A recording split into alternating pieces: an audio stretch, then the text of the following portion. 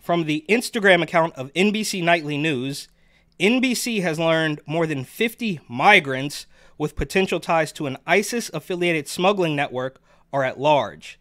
Their whereabouts unknown as immigration agents look to arrest them.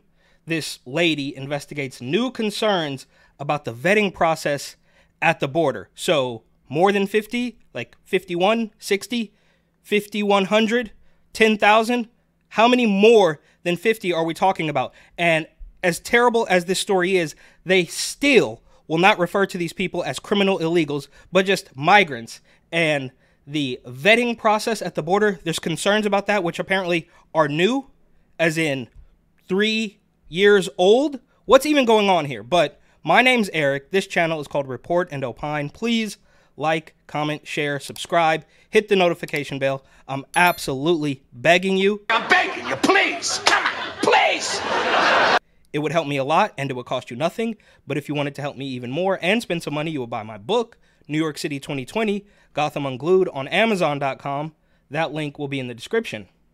Tonight, NBC News has learned more than 50 migrants with potential ties to an ISIS-affiliated smuggling network are at large. So you obviously have no idea. More than 50, I guess that's probably them being nice, because as we know, they're completely lying scumbags. So saying more than 50 probably means you're looking at least a couple hundred. In America, many... And for the record, this is the worst case, right? This is the worst thing that the news, I guess, is now being forced to report on. But all the other stuff, the little crimes, right? The stealing, the elimination of Americans, that's not really a big deal. We can actually laugh about that. If you look at some of these exit polls, I mean, I live in Virginia.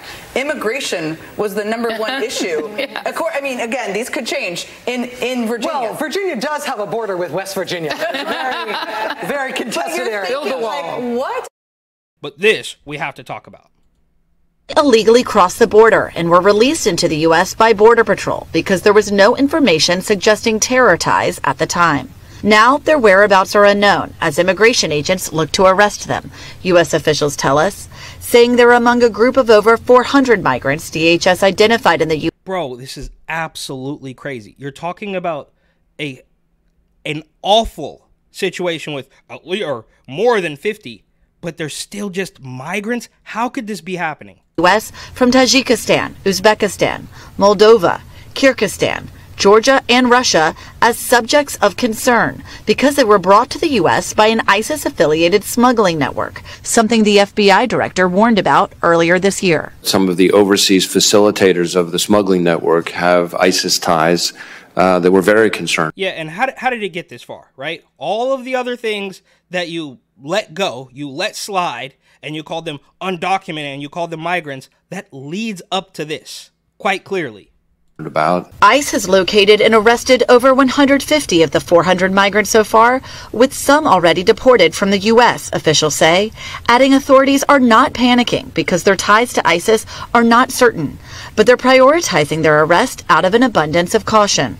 So even as they are reporting this terrible story, they are still trying to pretend. I mean, of course, you don't want to, whip people into a frenzy, into an absolute panic, but they're still trying to pretend that this it isn't really that bad, right? We're still doing good work. We deported 40 people, or was it 400? Whatever it was, right? We're still looking out for you. Problem is the volume of people coming across the southern border, individuals from ISIS and other affiliated groups have recognized it as a weak point in our defense, and they're using this opportunity to try to sneak in. Oh my word, that's absolutely groundbreaking. Who could have seen this coming? NBC News was first to report on a similar arrest of an Uzbek man in Baltimore, whose country alerted the U.S. he was affiliated with ISIS.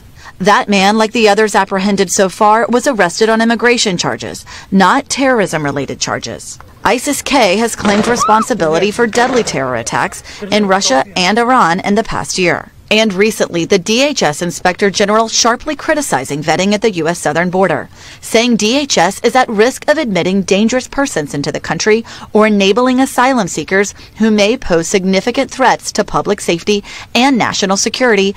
Oh my, this is shocking. I mean, no way. I'm actually quite literally shocked that NBC is even daring to report on this, to continue to reside in the United States.